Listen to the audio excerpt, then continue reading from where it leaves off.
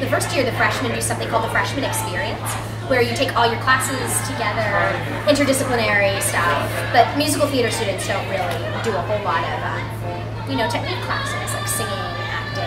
But we're also not allowed to audition for the spring musical. And we decided, rather than, waiting for an opportunity to come, we create our own in order to do the musical theater that we love.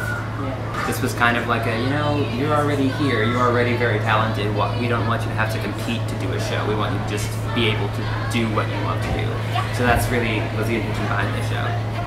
The freshmen behind this are amazing. Yeah. Like, our entire team is made of freshmen. So, like, we have 2 accompanists who split up the duties. They're, like, amazing, both freshmen.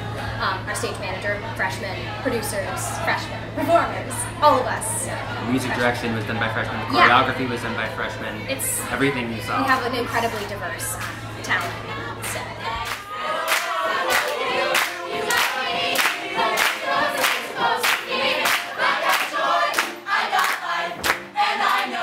Because, as freshmen, you're not really terribly experienced in producing student stuff, but, decided to do it, and now it's real. And that was a really cool experience.